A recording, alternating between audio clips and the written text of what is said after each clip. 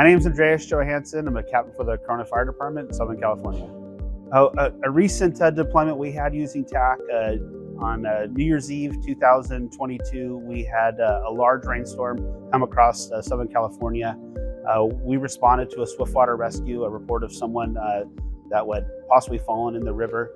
We had a large area search over about 3 miles in the dark, driving rain, and being able to track our dismounted personnel. There was a lot less radio traffic of trying to determine who had searched where they had searched. We were able to see responders in real time.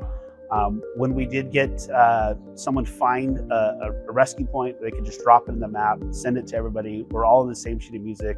We could all kind of pivot and move to that location very fast. The role that technology plays in the fire service now, it's been kind of stagnant. I see it for the last, let's say, 10, 15 years.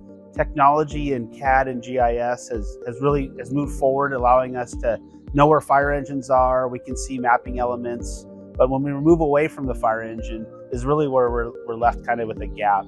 We don't know where our responders are that are dismounted. We don't have a common operating picture for us to kind of see where other forces are. So we're left asking a lot of questions over the radio. Where are you? Where is that? Yeah, so the future I see, and where we're kind of at the Corona Fire Department is using the TAC application to answer those questions.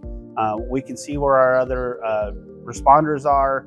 We can do target correlation, drop a point on the map, and all be on kind of the same sheet of music. So the real-time collaboration with TAC and its effectiveness in saving lives really comes down to time. Us not wasting time trying to determine where someone is.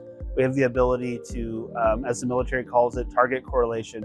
So we're able to drop a target on the map, all of us sync up together in real time and figure out the best plan of action before we might waste an hour of time hiking out to some area and realize, oh, it's too steep to get here.